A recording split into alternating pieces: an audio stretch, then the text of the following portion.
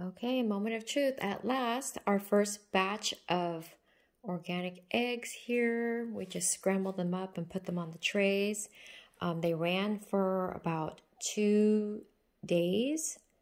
I'll have to get the exact numbers, but anyway, they're very dry and let's see, very just, it's like a crisp. It's, look at that, it just breaks apart.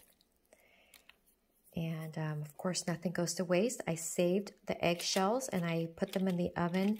I started them at 150, but I ended up bumping up the heat a little bit just to dry everything out so I could put this in the garden and also turn it into powder for my new worm farm. So that will go into the organic farm that we'll eventually get started on. But anyway, I'm so excited about this. There's some areas that we didn't scramble very well, so you could see different textures and colors. But once you put this into the blender and turn it into a powder, it's not going to matter. So anyway, I will do a separate video reconstituting it with water. And of course, whenever we reconstitute anything with water, we use purified water.